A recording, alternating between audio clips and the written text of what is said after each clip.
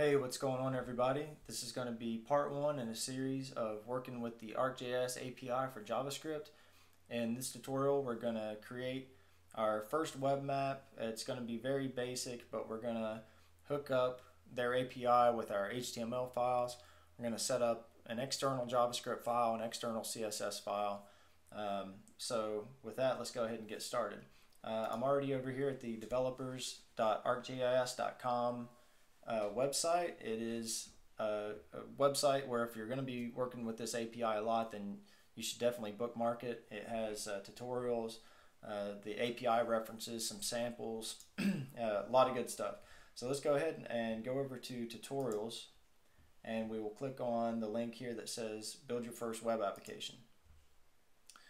Okay, so they say right here before you begin that you need to set up a development environment. So you need to set up a web server and have a text editor or an IDE to write your code in. I'm not going to walk through how to set up a web server. If you need to do that, then you can click on this link here, and they have a lot of good recommendations.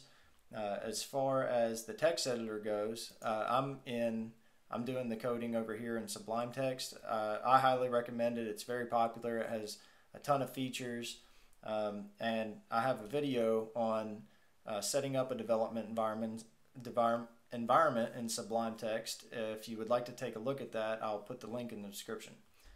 So let's go ahead and get started with our map here. Okay, so right now if I go over to my tab here on localhost, I have a very basic website running that says this is a demo page, and this is the HTML for that web page. So you can see here this is a demo. So pretty much starting from scratch, and we're gonna use their walkthrough here to get our web map up and running. So the first thing is they say to take this HTML, and we'll go ahead and paste that in ours. Format that and save it. Okay. And now we need to reference their API. And reference their API, we just take this code here and we paste this into the head of our HTML file. And what we just pasted in there was, this is a link to their style sheet, and so that will style their map and their map container and things like that. And this is their actual JavaScript file that's going to give us access to their whole API. So if we keep scrolling down here, they also have some other styles that you can add in, but we're going to skip that right now. So loading modules here. You'll see this a lot on their samples, that they just put these script tags directly into the HTML, and that's fine with the samples because they're all small documents. But if you're going to be making large applications, then it gets too hard to manage all of your HTML and all of your JavaScript in one file. So instead of doing what they do here and putting a script tag, let's go ahead and make a body of our HTML and put that script tag in there. So instead of putting the script tag in here like they do, we are going to take that out, and we are going to link to our external JavaScript file right here, and it's in the same folder as our HTML file. So all we need to do is source equals script.js.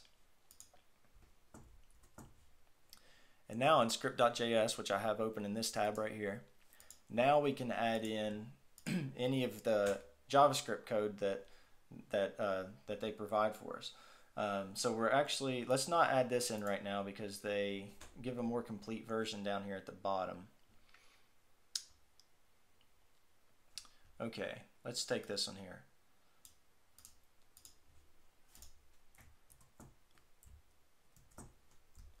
And the code that we just added in requires the modules that we're going to need for our application. So This is the path to the module, the Esri map. And this Dojo DOM ready pretty much just makes sure that the website is ready to go before we load up our code, so that we're not referencing anything that doesn't exist yet.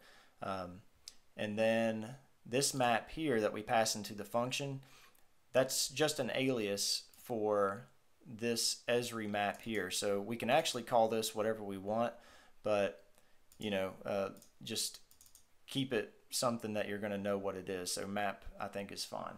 So let's go ahead and move down here to step 5, create the map. So let's take this global variable for map and paste that in there. And then they give some code for the actual map itself. Copy. And we'll paste that right in here where they put their comment. And clean up that indentation. Okay. Let's scroll down, and the last thing that we need to do before this will show up on our web page is to drop this div into our HTML with the ID of map div. And in our JavaScript, you can see here, this doesn't have to be named map div in your HTML. That's just the name that we assign to it in our JavaScript, so we can change that to whatever we want. I'm going to go ahead and stick with map div. So go back over to our HTML file here, and then within our body, above the script tag, put that div ID with the ID of map div, and go ahead and save that, and let's reload up our web page and see if we see anything. Okay, so we have our first map working now. So but you can see that it doesn't take up the entire web page. That's because we haven't added any style or anything to it yet. It's just extremely basic. So let's go ahead and go back to their tutorial, and you can see the bottom link here is style the page.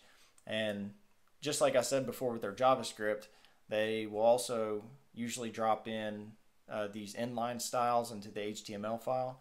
But just like with the JavaScript, we want to make that CSS file an external file so that we can manage all that stuff separate from the HTML. We don't want to mix and match our HTML and JavaScript and CSS. We want all those to be separate so that it's easy to maintain. So instead of, we don't need this style tag here. All we need to do is in the head of our document, at the very bottom underneath their script and style sheet, we can put in our own style sheet. So link with a rel style sheet, and the href is just the styles.css file. And save that. Okay, so now we can copy their styles here without the style tags and paste that directly into our styles.css file and save that. And as you can see, all that does is gives 0 padding, 0 margin, and height 100% to our HTML body and the map div. And okay, now that's now we have a full screen map in our web browser. And zoom in, and if we go back, you can already start messing with this if you want. If we go back to our JavaScript file,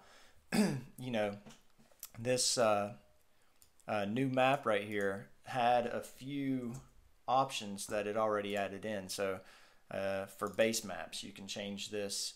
They have a few different base maps you can use, but if we change that to gray and then reload our map over here, now we have the gray base map. You can change the starting zoom point to 5. You can change your center location to different latitude and longitude, and just kind of experiment with it and see what it does. So that's where we're going to end it for part 1. In the next video, we will add some more styles to this map. We'll add in a top menu bar here with some buttons so that we can add in some functionality, put in some more modules so that we can do some more cool stuff with the map. So definitely check that out, and hopefully this was useful for you guys, and thanks for watching.